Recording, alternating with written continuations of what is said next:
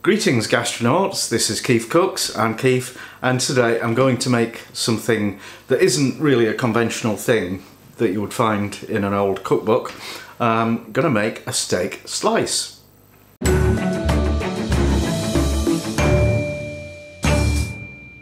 So what's a steak slice, Keefy? Well, it's something like this.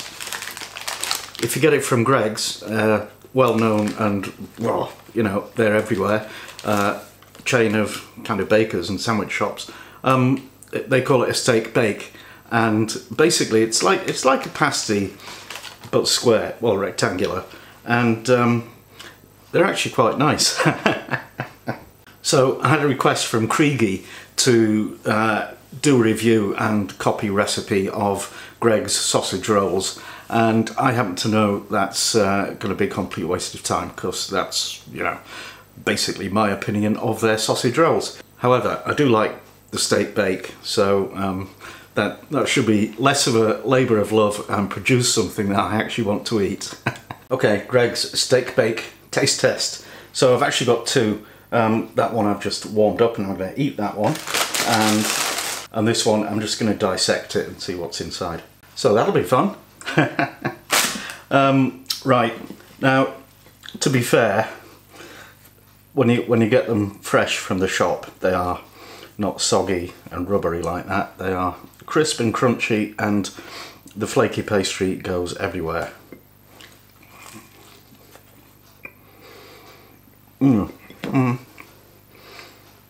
Okay, as always, the first bite is a mouthful of pastry. I've just noticed they've got like a black dot or brown dot, both of them. I suspect they get baked in a conveyor oven sort of thing, because it is browned on the underside as well. But I won't be doing that. Yep, good chunk of meat in that. That was nice. So you can see, you know, it's quite a decent filling, and the gravy's tasty, savoury, meaty. Okay, that was really good. I've just left the crust because I leave the crusts. That's what I do. There was one teeny weeny bit of gristle in the meat, but I managed to swallow it, so I'm not complaining too much about that. Otherwise, commendable, actually. Right, let's have a look at this one. So weigh the whole thing. That's 139 grams. And you can see on the top there are parallel diagonal slashes. 1, 2, 3, 4, 5, 6, 7, 8 of them. About a centimetre apart. Okay, scalpel. So that crimping's not actually folded over at all, it's just pressed together. Yum, yum, yum, yum. So let's weigh the filling.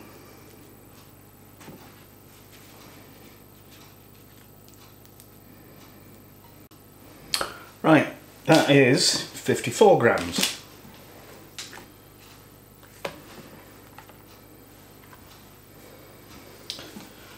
And 83 for the pastry. Does that add up? No, it doesn't. We've lost 2 grams somewhere. Okay, I need to measure it. So that's 115 long and 100 wide millimetres. So that's the anatomy of a Greggs steak bake. It shouldn't be too difficult. Let's do it.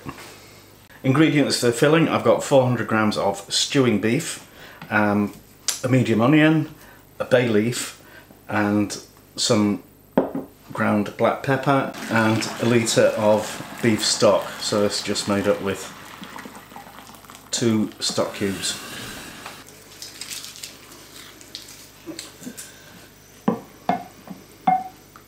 I didn't spot any other herbs in the Greggs steak bake. So, right, this was pre-cubed and those cubes are way too big for this, so I'm just going to cut them down to size. And if you come across any any bits of stuff like that, get rid of it, because that will not be nice in your steak slice thing. Okay, there's my beef chopped up. I'm going to cook it in the pressure cooker, and it'll take about 20 minutes under pressure. I know a song about that. If you don't have such a thing, you can do it in a conventional big old stock pot, but it will take about 3 to 3.5 hours for your beef to become properly tender. So we just pop the beef in with the stock and set that off to boil. We wash the knife and get a clean chopping board and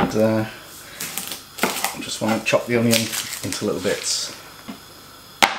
And they go in with the beef as well. And a good grinding of black pepper.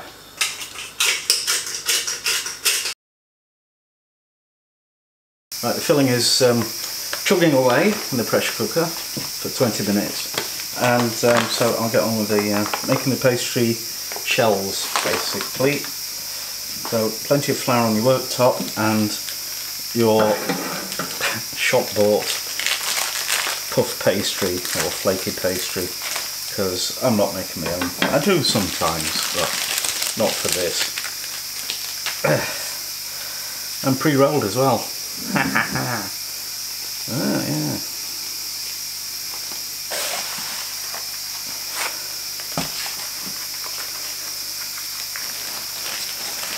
So actually, all I've got to do is cut that to the right dimensions. Yeah. It's a little bit sticky, so I'll just flour it. Right, so we want rectangles 100mm by 115, so just measure that. That's 260 by about 360. Maths head. If I do it exactly, I can get 6. I can 1, 2, 3, 4, 5, 6, and a bit left over for a little one. Right, so let's not mark it with a pencil.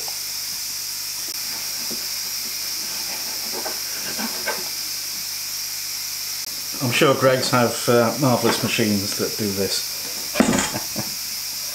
So I'll just stack these up and put them in the fridge until we need them. So we're only going to get 6 or 7, no, 3 or 4 out of that, which is a bit mean because I think I've got enough filling for about 20.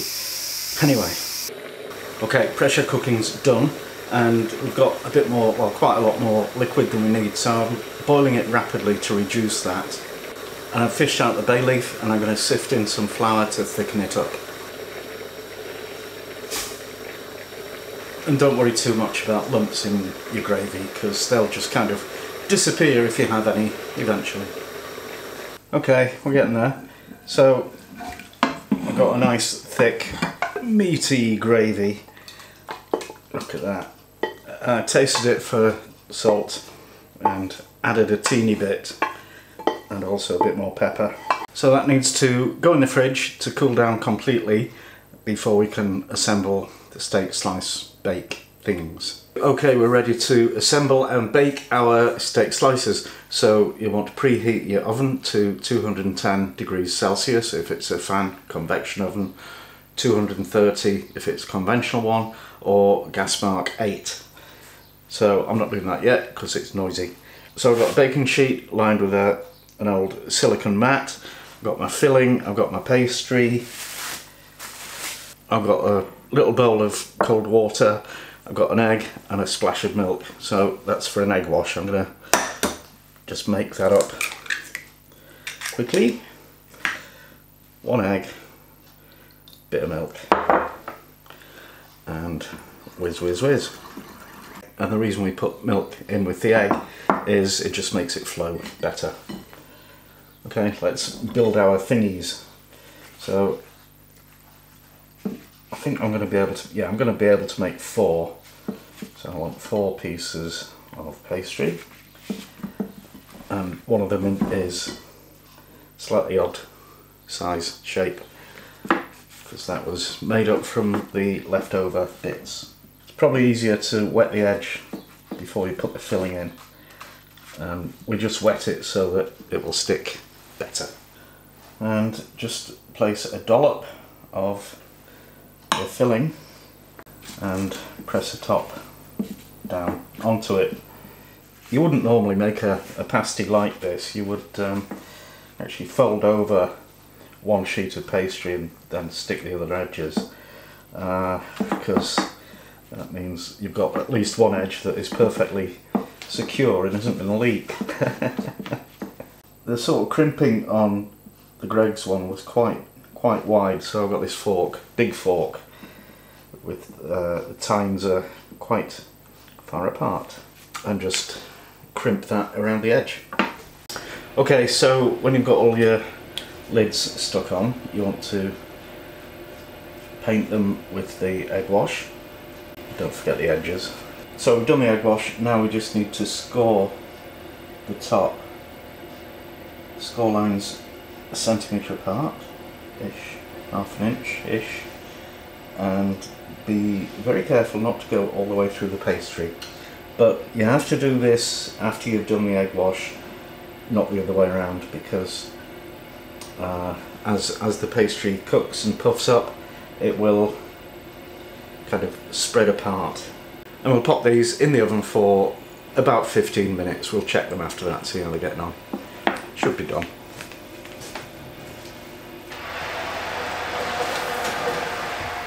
Okay, time's up, so let's get them out.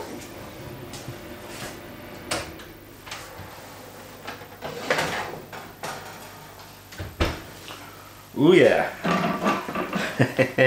Well, they don't look exactly the same as Greggs. I think they look better, but that's just me, I'm biased. So now I need to get those onto the wire rack and cooling a bit before I can eat them.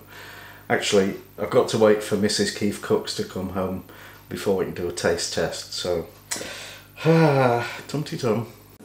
Right, taste test time with Mrs. KeefCooks! Ooh, these look good. Thank you.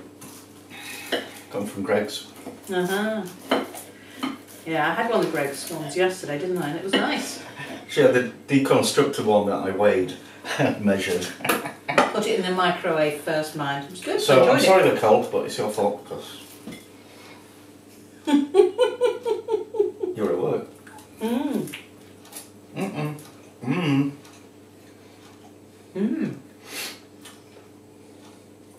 it's lovely pastry as well. Tesco's. Yeah. Well, that worked.